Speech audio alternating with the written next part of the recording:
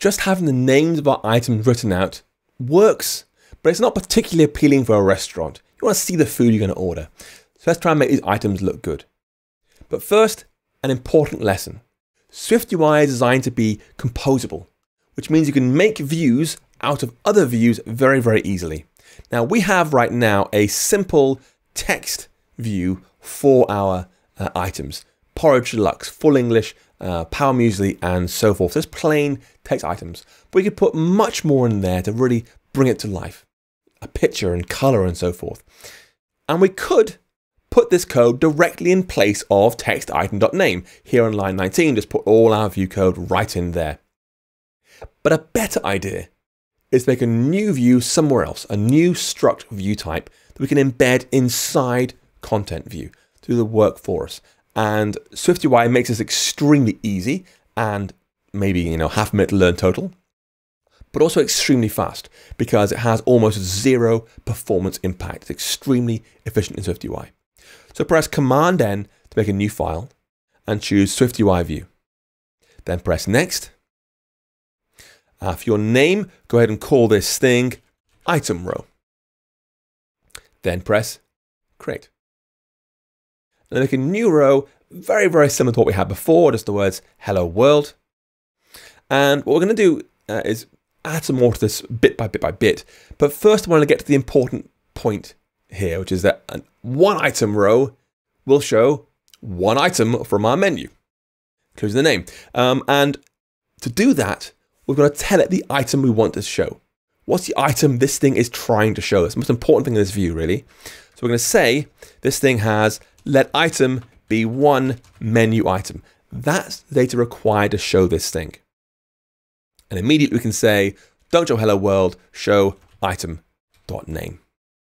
Now you're going to see down here, our code isn't compiling because it's part of the section here. Item row previews. Now this thing is SwiftUI's previewing code. It's not using our final application. It's only used to render the canvas. This bit on the side on the right here, showing a preview of how our code actually works.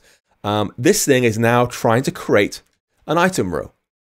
And it isn't working because we haven't told it which item we want to preview. What should we show off here as an example of how our row actually looks?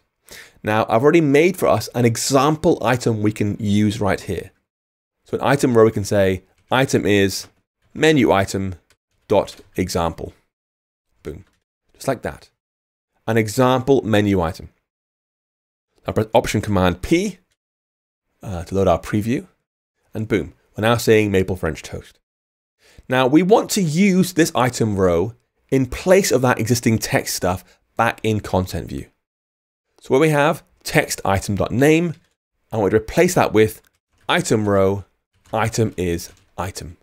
That's the item coming in here. Okay. Now the result will be the same. As you can see, it looks exactly the same. This just contains some text. And it was previously some text, so it's exactly the same end result. But now all that code is somewhere else. We can avoid messing up our content view with lots of row code and instead put that somewhere else, keep our code cleanly organized. It's a very, very helpful thing to have. Okay. So at this point, we have our preview looking exactly the same. We can see one item right here. Now we can start to modify the item row view so it actually looks better, so it looks interesting. And so we're going to start by placing the item's thumbnail image to the side of the item. So we'll say, I want image item.thumbnail image. Now image is an image, as you might imagine, and this will look for a string name, in our case, the image of a thumbnail for the item. And it'll look for that in the asset catalog automatically. We added that earlier. So it'll find that image and load it onto the screen. Now, the result on the right is perhaps not what you expected. Give you the item thumbnail image, next item's name. What we've actually now got is one iPhone 12 Pro Max and two iPhone 12 Pro Maxes, one showing the image and one showing the name. So that's perhaps not what you expected. What's happening here is that some view. This means we've got to return one specific kind of view, but we don't want to say what. And we can't return 2 views here. Got to be 1. And certainly can't return 0 views. It's got to be exactly 1 kind of view.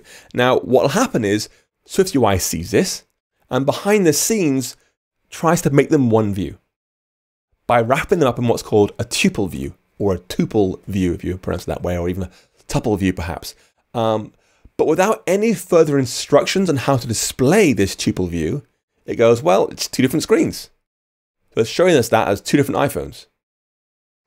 That's not what we want.